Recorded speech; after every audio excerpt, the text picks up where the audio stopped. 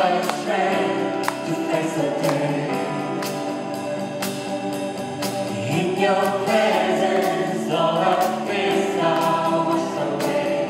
When we see you, Lord, it's when we see you, we find strength to face the day.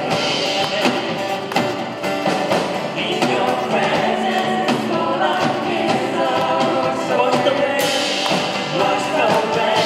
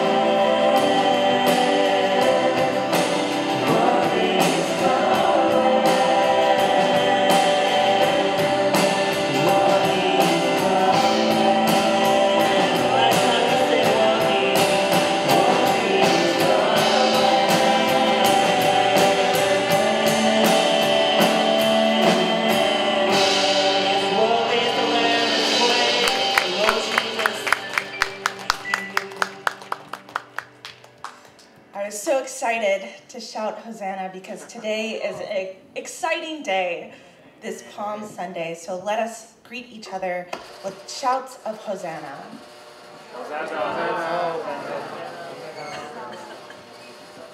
Please be seated. Now we will have Deacon Heejung Kim lead us in a word of prayer.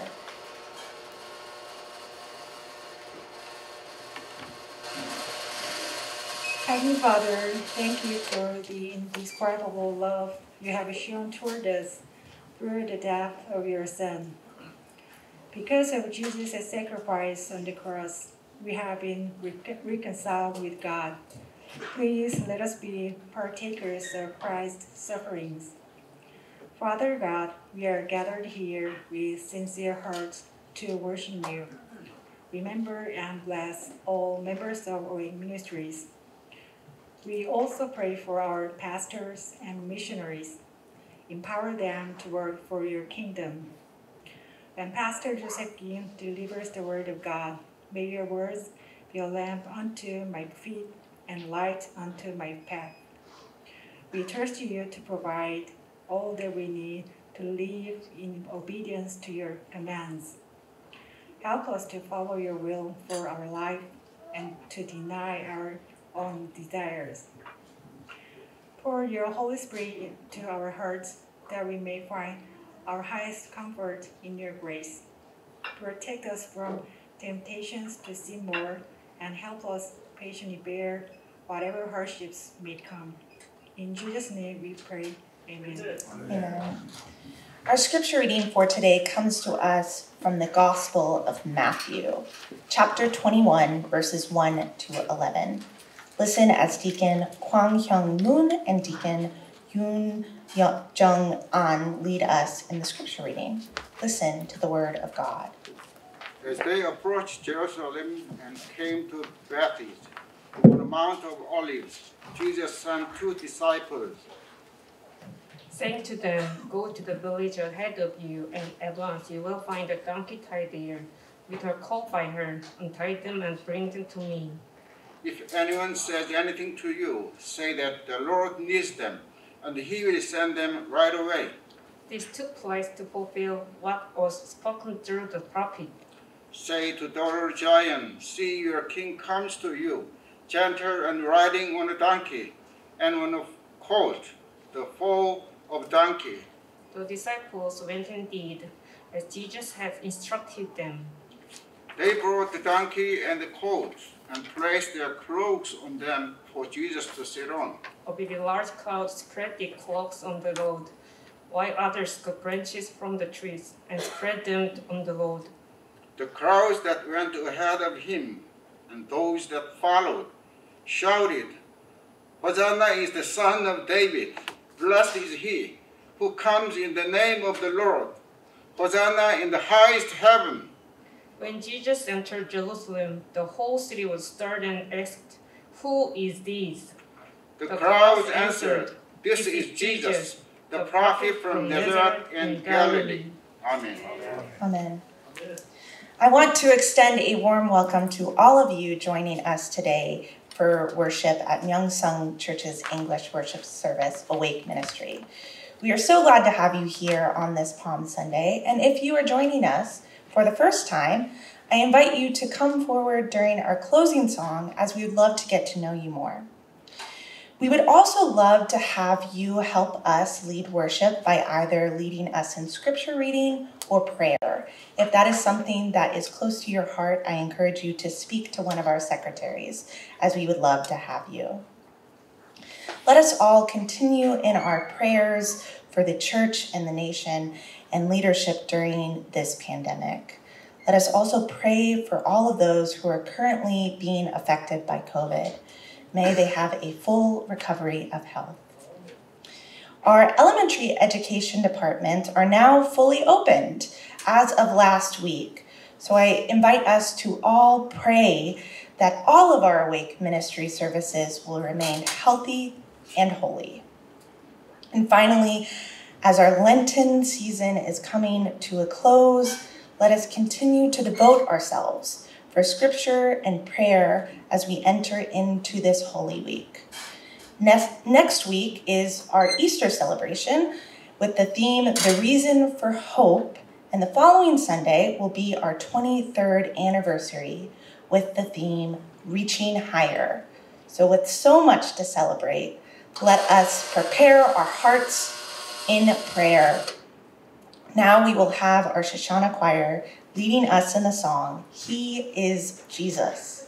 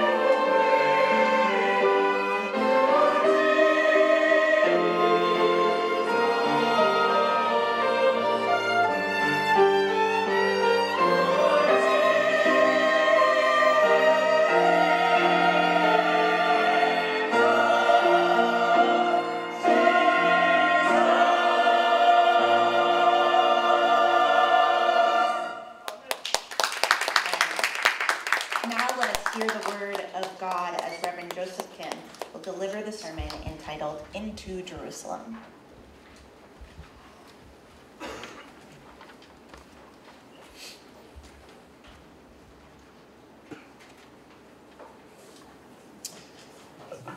Today we celebrate Palm Sunday, just 1 week now from Easter, the most holiest of holidays.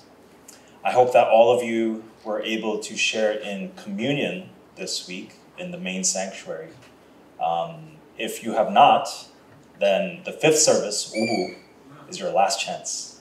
So I encourage all of you, if you have not, to go and participate, to partake in the body and blood of Christ. And I had the grace to be able to serve the communion in the second and third service. Especially in the second service, a lot of our AM members are in the orchestra and in the choir. And so I was able to share with a lot of them. It was a blessing to me. And the gown is very heavy. I was running around, handing out, the communion, the bread and the wine. And I think I lost about 1 kilo of sweat today. But truly, by God's grace, it's been 2.5 years. It's hard to imagine, right? 2.5 years since we were able to participate in the Lord's Supper. And, we're not Roman Catholic. Roman Catholics believe that the bread actually becomes the physical flesh of Christ, and the wine becomes the actual blood. We don't believe that. We believe that it is a symbol. But even so, this symbol is so important for us in our life of faith, isn't it? Our life of faith is made up of these symbols, these rituals, these moments in the year throughout the calendar that ground us to Christ. So truly, it was a blessing for us to be able to have this celebration, the Lord's Supper, once again. Last Sunday, we saw that Jesus was still on his way to Jerusalem for the final time, because we know that the events of Easter, Palm Sunday, Holy Week take place in Jerusalem. And we saw through the two examples of the 2 sons of Zebedee and the 2 blind men, we saw the difference between what people thought Jesus wanted and what Jesus actually wanted. People thought that Jesus wanted power and ability, good credentials, experience, ambition. But what Jesus actually wanted was a humble and broken spirit. He wanted people who depended on him, only on him. And so today, as we look at Jesus' entry into Jerusalem, we can see a similar tale. Again, we see 2 different sides. And so we want to explore just a little bit in today's sermon. And the 2 sides that we see are the worldly expectations versus the spiritual reality. In this event of Jesus entering into Jerusalem, we see the worldly expectations and the spiritual reality.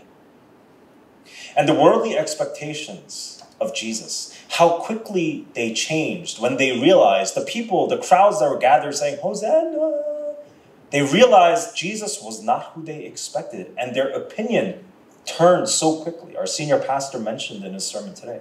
Their opinion changed so quickly of Jesus, 180 degrees.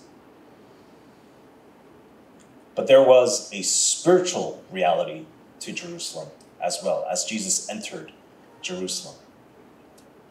And before we look at that, we have to think, why was it such a big deal for Jesus to enter Jerusalem on this day of all days? Is it a special event for you to enter the neighborhood where you go to work? When you come home every night, is there a crowd waiting for you? Welcome back to Myungil-Dong. No, right? For Jesus, he had been to Jerusalem many, many times. So why was this special? As an infant, Jesus had been taken to the temple.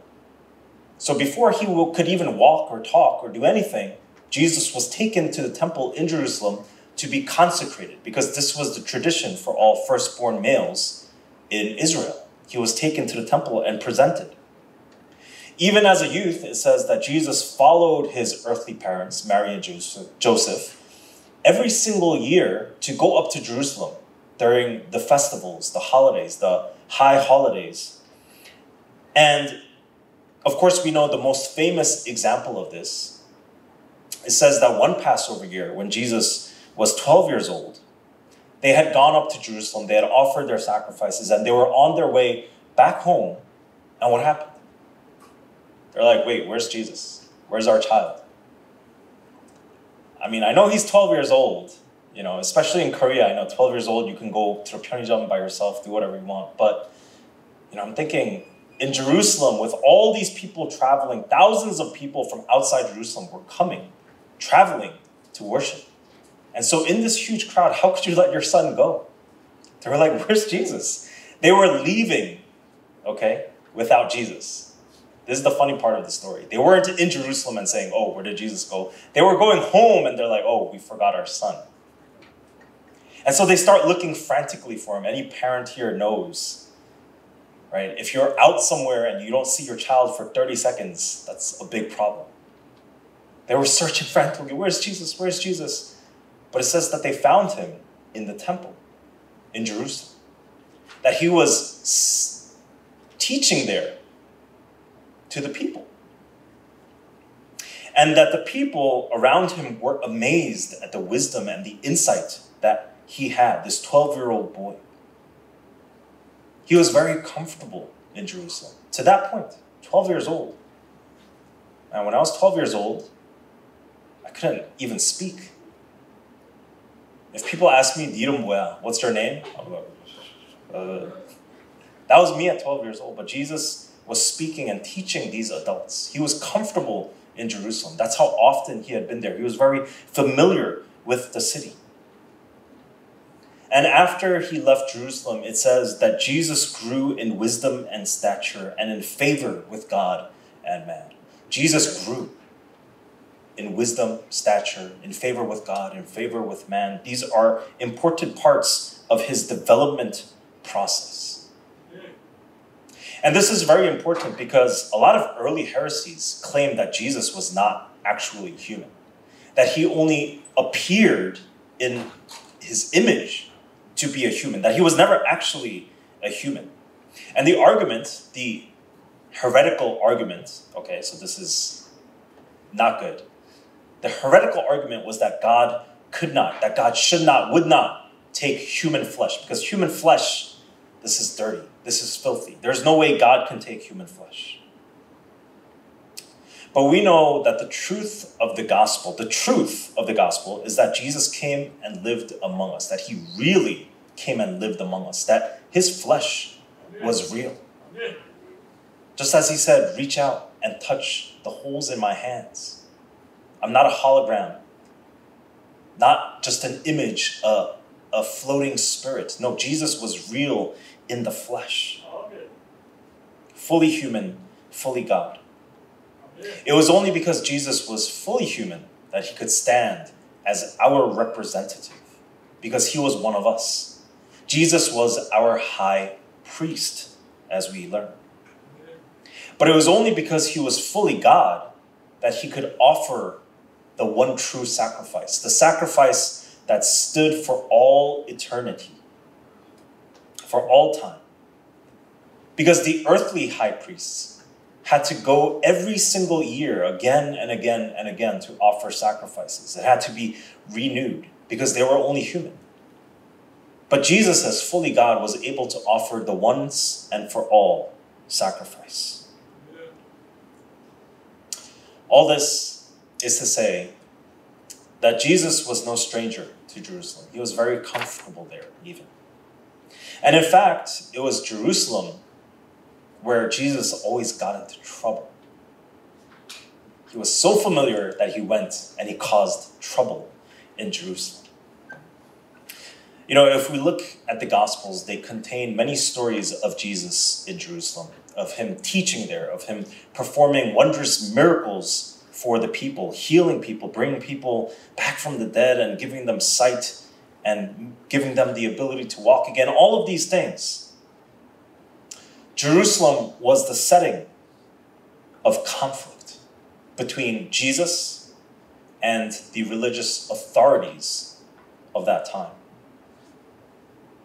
And of these religious authorities, there were two ruling factions. We've heard their name quite a lot, the Pharisees and the Sadducees. We know them, right? And the Pharisees and the Sadducees, they, coexisted, but they were kind of rivals, right? The Pharisees were like lawyers. They had studied. They were common people, but they studied. And by their studying, by their brains, as they studied the scripture, they rose in their position and became a Pharisee, a respected teacher. The Sadducees were like religious royalty. They were born into their position. And so these two groups were rivals, but they coexisted to keep their power. And so they did not appreciate Jesus showing up. Because he was not a Pharisee and he was not a Sadducee, but he spoke as someone with authority. He spoke as someone with power, and he made bold statements. He had insight in his teaching. He had power in his miracles that they could not match. Their leader, the high priest Caiaphas, he saw Jesus as a very direct threat, as a rival to his own position. See, he was used to being in power. Caiaphas was the longest ruling high priest in Jewish history. He did not want any risk to this established order, his control of power. And so this is a big political landscape that we see in Jerusalem. All these things going on. But another important piece of the puzzle was the Romans. Of course. The Roman prefect, we all know him as Pontius Pilate. This position was very important. He didn't live in Jerusalem, but he was very close by in Caesarea. And in Caesarea, he had a small force, a security force of Roman soldiers. They probably say it was about 3,000. And it sounds like a lot, but it wasn't really that much because the Jewish people loved to revolt. Especially around these holidays, around Passover, things got heated. But during these holidays, the Roman forces would come to Jerusalem to keep order, to keep peace, to make sure nothing got out of hand. And not only did they ensure order and safety with these large crowds, but they reminded the Jewish people, they say, remember who your master is. It's not Caiaphas, it's not Herod, it's Caesar. They were the embodiment of the Roman Empire. They ruled over Jerusalem and ruled over all of Israel. So Caiaphas as the leader of the religious authorities, Pontius Pilate as the Roman representative, they were also kind of rivals, but cooperated. They coexisted because they said, we need to keep this order. This established order has to stay in place. So if we look at Jerusalem, the background of this, the political background, all of these power struggles, these alliances, we watch these Netflix and HBO dramas, Game of Thrones, but Jerusalem was the original. There was so much going on here. So what did they think about Jesus? Why was this entry into Jerusalem different from all the others? First, I want to look at where Jesus entered. Our senior pastor yesterday gave us a very blessed sermon about the walls and the gates of Jerusalem at the early morning service. There were many gates of Jerusalem, and Jesus could have chosen any gate. Our pastor mentioned yesterday there is a dung gate, right? I call it Dongdaemun. Right? It was literally a gate for waste, for human waste. And all of these gates that Jesus could have chosen, but he entered Jerusalem in this passage through the Golden Gate. The Golden Gate. Also known as the East Gate. So if you ever have a Bible quiz, this is good trivia for you to know. Which gate did Jesus enter through? It was Dongdaemun. It was the Eastern Gate. The big Eastern Gate is where Jesus came through and entered into Jerusalem. And this gate was actually a double gate. It was like a double door, right? And one door was called the door of mercy. The other door was called the door of repentance. What a good name. Quite a fitting name. But it wasn't because Jesus liked the name that he chose this gate, the Golden Gate, the Gate of Mercy, the Gate of Repentance, all of these great things. But it wasn't just the name. If we look at the Golden Gate, it was also a great location. The Golden Gate was the closest gate with direct access into the temple. So as soon as you entered, the temple was right there in front of you. It was the closest one. This was the gate that they used to bring animals in for sacrifices. It had direct access. That is why, as soon as Jesus enters the gates, when he comes into Jerusalem, what is it? The first thing that he does, he sees the temple courts. He sees the money changers. He sees the people selling animals. And he makes a whip to drive them out. Because as soon as he entered the gate, he was at the temple court. This is the physical location of the Golden Gate. This was prime real estate. Not only that, once you left Jerusalem, if you left through the Golden Gate, it was directly in front of the Mount of Olives. And we see here the last named location Jesus stops before entering Jerusalem is the Mount of Olives. It was right in front of the Golden Gate. When Jesus left Jerusalem to go to pray, it says that he went to the Garden of Gethsemane. And again, the Garden of Gethsemane, this garden, is directly outside the Golden Gate. This shows us, Jesus shows us, it's important that your place of worship and your place of prayer is close by. It shouldn't be too far. All of you who come from very far away, God bless you. But if possible, your place of worship and your place of prayer should be close to home. For Jesus, everything was close by. Everything was located right at this Golden Gate. And so if we understand the location, the distance of things, for Jesus to choose this Golden Gate to enter into, it makes so much sense. But this was also not the reason Jesus chose the Golden Gate. It wasn't just for the name. It wasn't just for the convenience factor, right? The 교통. No. Jesus entered through the Golden Gate because that was the gate that was prophesied by Ezekiel. For the Messiah, when he came into Jerusalem, this prophet saw in his vision that the glory of the Lord entered the temple through the gate facing east. Then the Spirit lifted me up and brought me into the inner court, and the glory of the Lord filled the temple.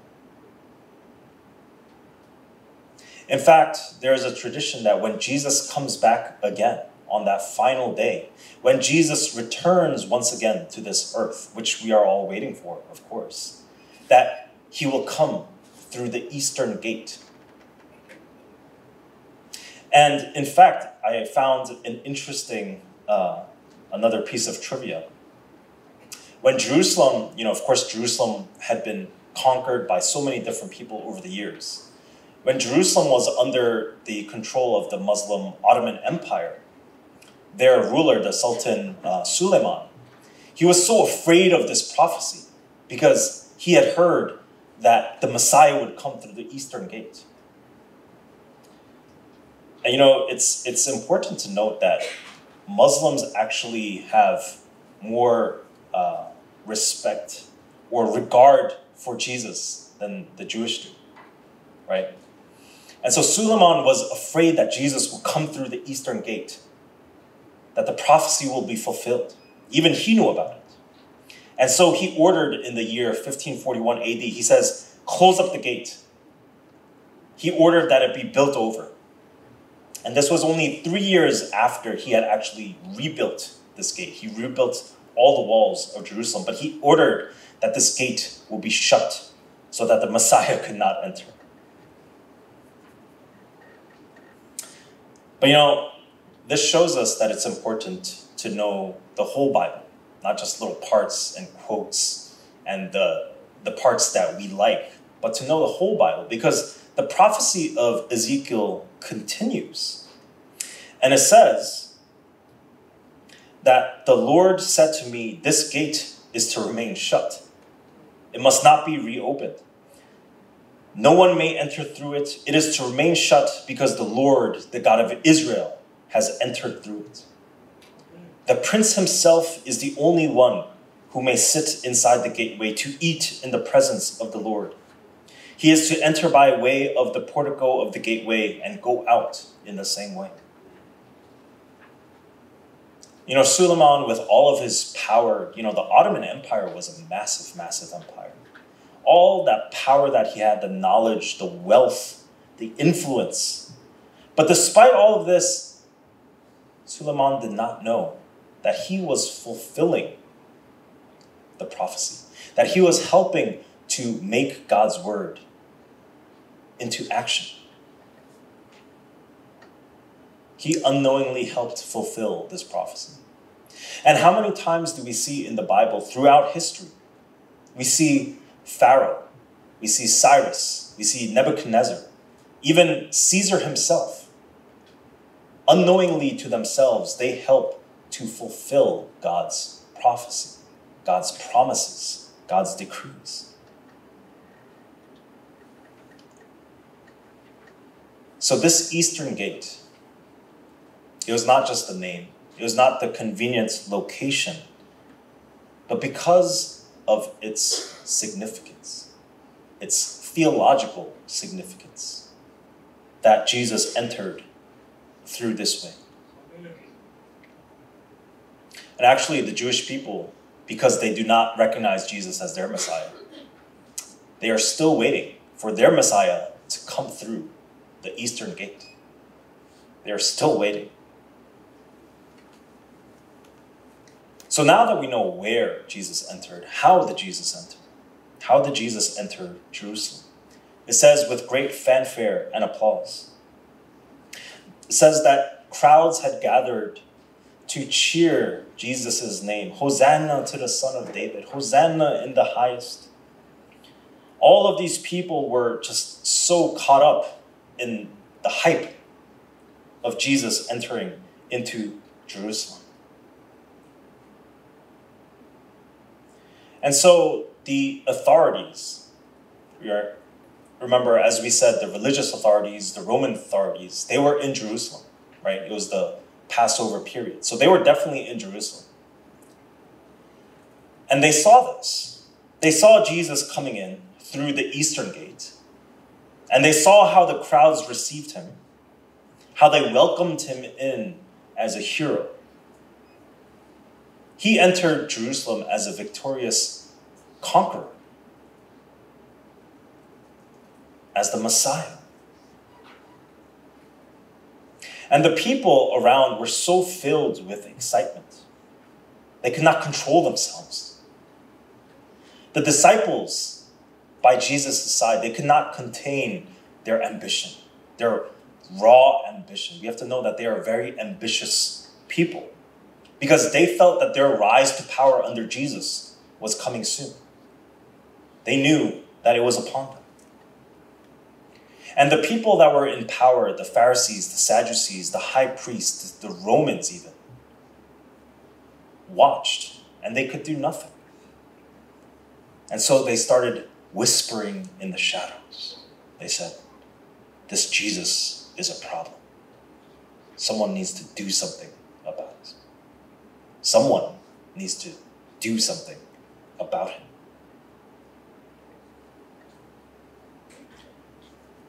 But we see that the worldly expectation was not in line with the spiritual reality of the situation.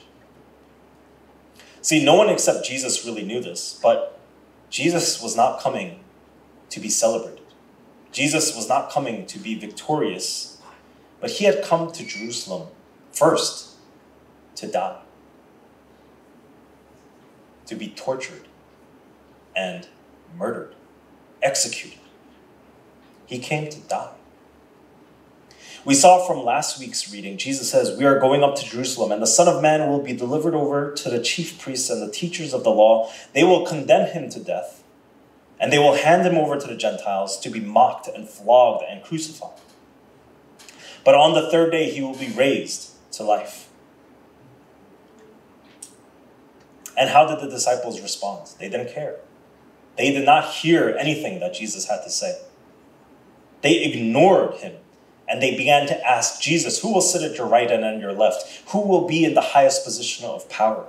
That was their response. They were so fixated on this idea of victory that they could not even imagine defeat. They cannot even imagine in their minds. Jesus mocked, flogged, crucified, death? What are you talking about, Jesus? What are you talking about? We're going to have a great time in Jerusalem. That was their thought process. We're going to have a great time. It's going to be amazing. Look at these people. They're welcoming you, Jesus. You know, it's like kids going to a amusement park, like to Everland. The kids are so excited. They're like, this is going to be amazing. And the parents are like, oh, now it begins. The suffering begins. For Jesus, this was not going to be a good time. The triumphal entry into Jerusalem did not result in triumph for Jesus and his disciples. Now, of course, we are talking strictly about the intermediate period between Palm Sunday and Easter Sunday, right? We know, of course, how it ends. We know how the story ends. But in this meantime, Jerusalem was a place of defeat. It was a place of death. The disciples thought that their little parade that they were having, that the cheering crowds meant that everything would go okay, that everything would be smooth sailing afterwards. But that was not the case. The situation was about to change.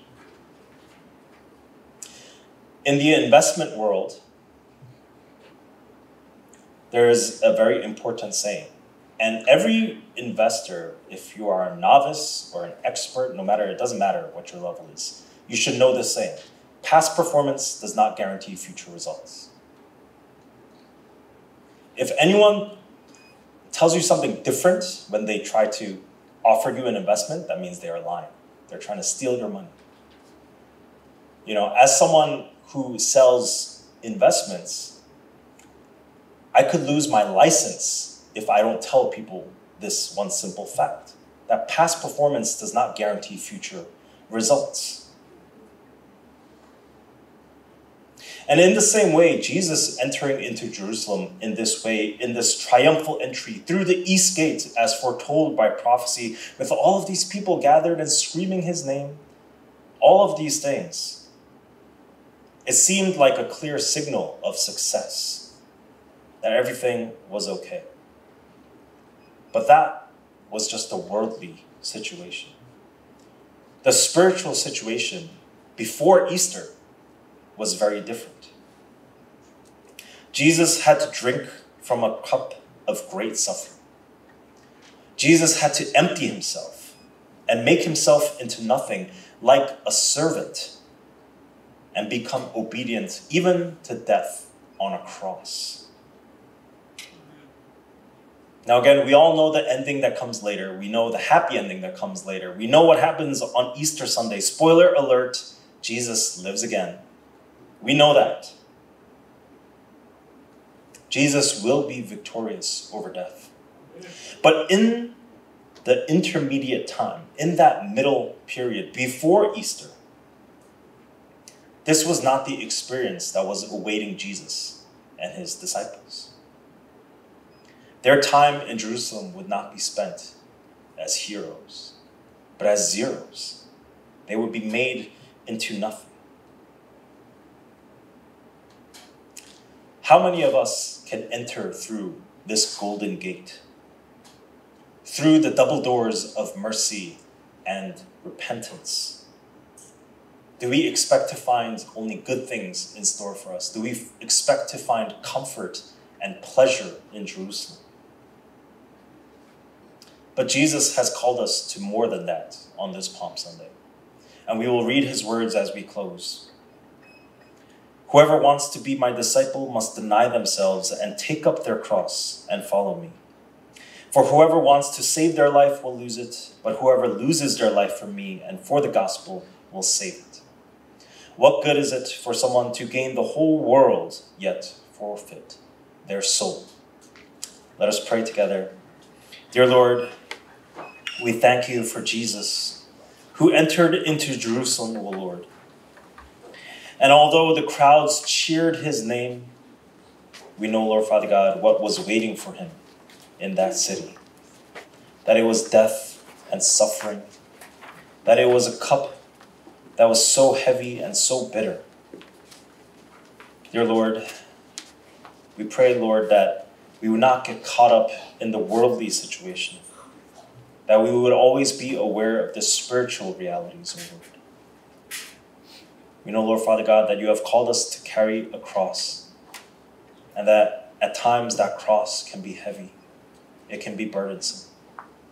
But this is our calling, O Lord, and so we will bear it gratefully. Dear Lord, before we celebrate the victory of Easter, O Lord, let us dwell on Jesus' suffering, his death in this Palm Sunday and Holy Week. We pray all of this together in the name of Jesus Christ. Amen.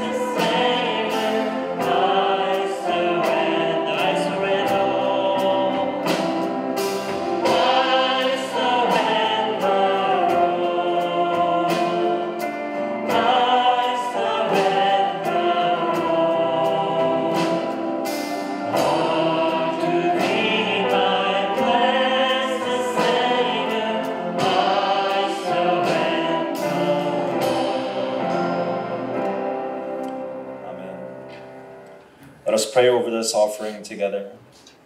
Dear Lord, we surrender all to you, Lord. We pray that our time, our finances, our thoughts, O Lord, would all be bound to you, to your will, to your kingdom. We pray, Lord Father God, that you would work through us, O Lord, that you would use us, especially to bring relief to those who are in need, O Lord Father. For truly in this you are pleased and you are glorified. We thank you and we pray all of this together in the name of Jesus Christ. Amen. Amen. Thank you again so much, everyone, for joining us for our Awake Ministries worship. We ask that you would continue praying, especially for those who are suffering from COVID, from other health issues. We have a lot of people that are out right now, so please continue to pray for them.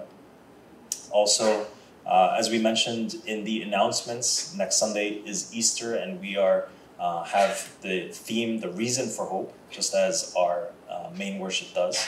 And then we will have the theme, reaching higher, for our 23rd anniversary. So next week, Sunday, the 17th, is Easter Sunday. And as you have all heard also in the main sanctuary, it is worship together. So we encourage everyone, if possible, to come and worship here in person. Anyone who is watching through YouTube who is still holding out at home, we're talking to you. come join us next Sunday as we have many great things planned for our Easter Sunday. And also for our anniversary service on the 24th, we pray that you will come join us as well, because it will be a very good time. We have a nice present prepared for all of you, beautiful people. So please come join and enjoy with us. Now let us rise together as we conclude our service. Let us turn to our neighbor and say, Hosanna. Hosanna. Hosanna. Hosanna. Hosanna. Let us sing together. Hosanna.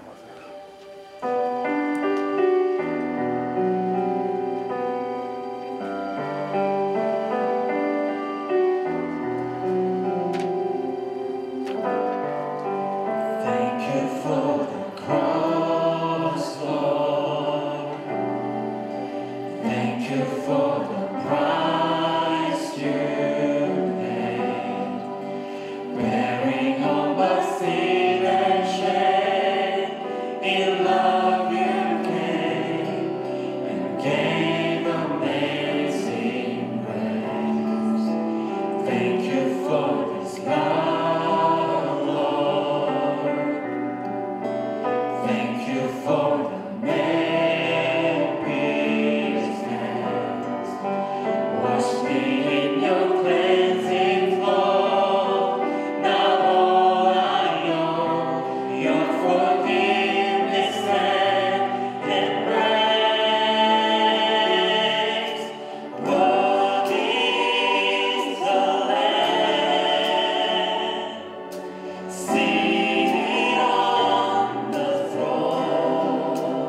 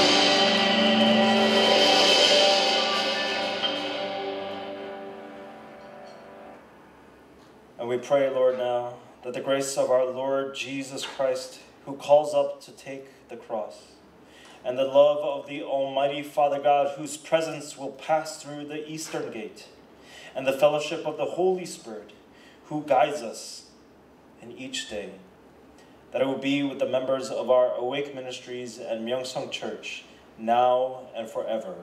Amen. 아멘.